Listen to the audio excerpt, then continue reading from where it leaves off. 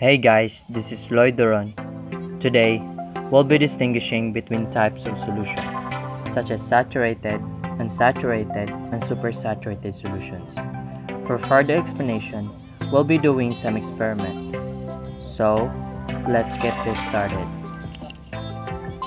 For this experiment, we are gonna use the same solute and solvent for the three solutions. We are going to use sugar as our solute and a tap water as our solvent as well.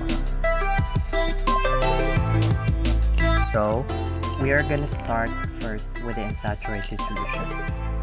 An unsaturated solution is being able to dissolve more solute in a solvent. An example of unsaturated solution is having a sugar as our solute and a tap water as our solvent. Now, what we're gonna do is put 1 teaspoon of sugar into the water, and we are going to stir it for about 2 minutes.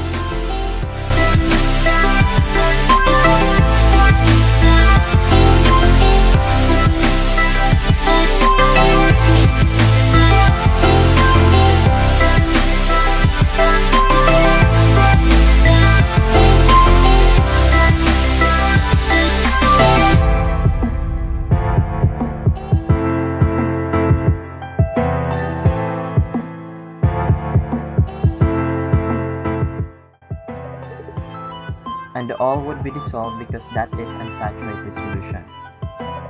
This means that it could hold more sugar than it already has in it. And another type of solution is a saturated solution.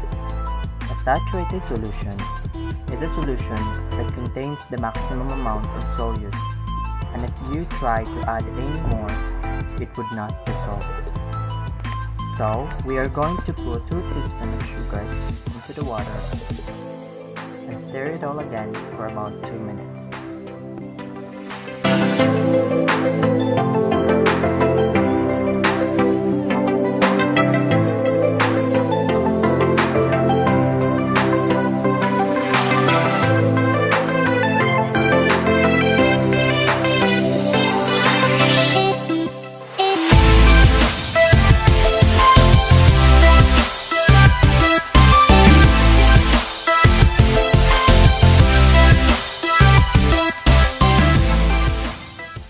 As you can see, the sugar is dissolved, but it got to the point that when we are going to put more sugar in it, it would not dissolve, and that is what you call a saturated solution. And the last type of solution is a supersaturated solution. A supersaturated solution contains more than the maximum amount of solute. So, we are going to put 3 teaspoons of sugar into the water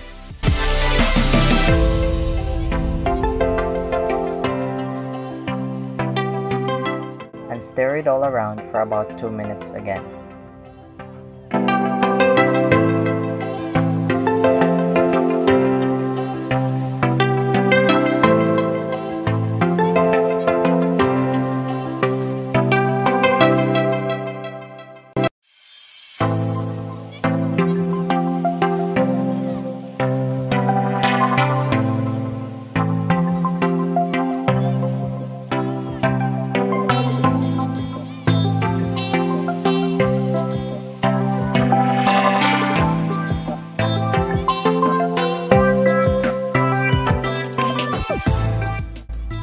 As you can see, there is a crystallization that normally occurs.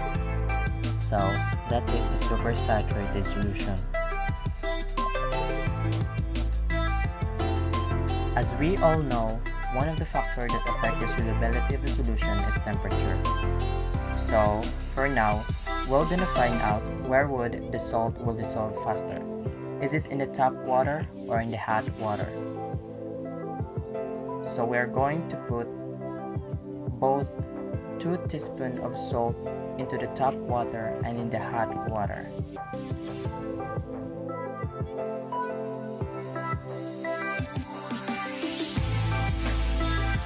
And we're gonna stir it all together for about 2 minutes.